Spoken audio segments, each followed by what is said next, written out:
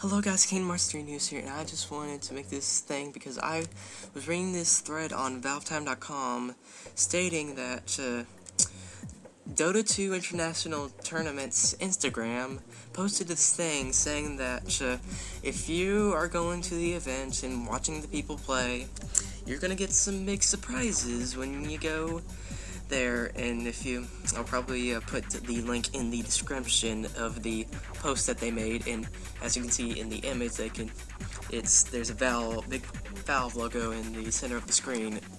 Dota 2 is made by Valve, obviously, but this is pretty exciting news. This could mean a number of things. Like, this could mean that they're gonna announce a Steam box there, maybe, because they're working on the Steam box, even if you're not a Valve fan, because it's such a big thing, and it's very implied that they're going to release it soon.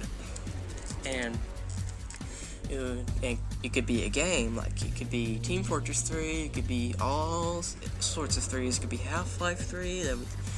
I'd say there's like a 60% chance that is a likely possibility that they're going to announce Half-Life 3 there, or they could announce Source 2 there. You don't know, because they are obviously working on Source 2, because in the leaked documents they mentioned Source 2 in it, and maybe they can announce all 3. They can announce that Half-Life 3 is being powered by the Source 2 engine, is going to be releasing on the Steam box, and that would just be the best news ever. So yeah, I'm really excited about this news.